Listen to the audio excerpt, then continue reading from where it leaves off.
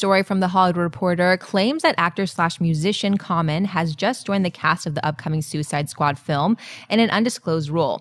DC fans will remember that Common was cast in the defunct Justice League film that was being directed by Mad Max's George Miller as John Stewart, aka Green Lantern, which has some fans online speculating that Common may be playing him in the new film.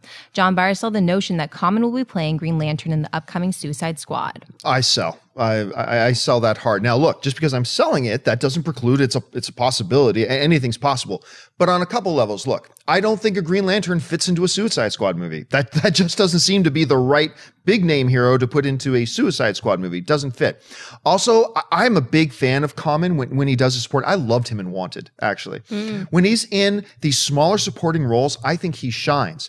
Can he carry, because if you put him in here as Green Lantern, that means he's your Green Lantern moving forward. Can he carry a franchise? I don't think he can. I love him in the roles that he takes. I don't think he can carry a franchise. Plus, at 46 years of age, I think he is. This isn't like Batman where they wanted a middle-aged Batman to start with the Dark Knight kind of idea. I don't think you start a new franchise with a 46-year-old actor as Green Lantern. You can't ride that for 10 years in that case. So, look, yeah, he was cast as that. Anybody remember who was cast as Batman in that George Miller? Armie Hammer. Armie Hammer. Oh, was it? When no one had heard of Armie Hammer. Yeah, and they said, some guy named Armie Hammer is going to be Batman?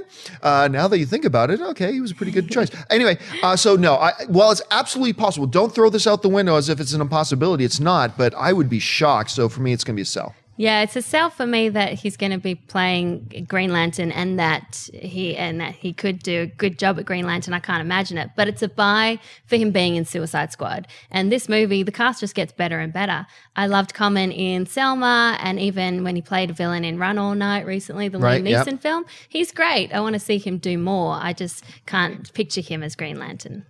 I sell it. The same thing. I sell him being Green Lantern, buy that he's in the movie. Yeah. Because I think that for the roles that he's played in the past, that his tone of characters that he's played, he might play someone completely different, but the tone of the characters he's played in the past seemed to fit into a Suicide Squad. Yeah. But as far as John Stewart goes, I want Nate Parker, man. That's the dude I want to see play. Nate Parker is the age to play it, could carry for a while, has got the acting chops. Not that Common doesn't, but like you said, his age doesn't really work. And I agree with you, John. I don't think Green Lantern fits into this movie. That's not to say you can't pop someone in there for a quick scene.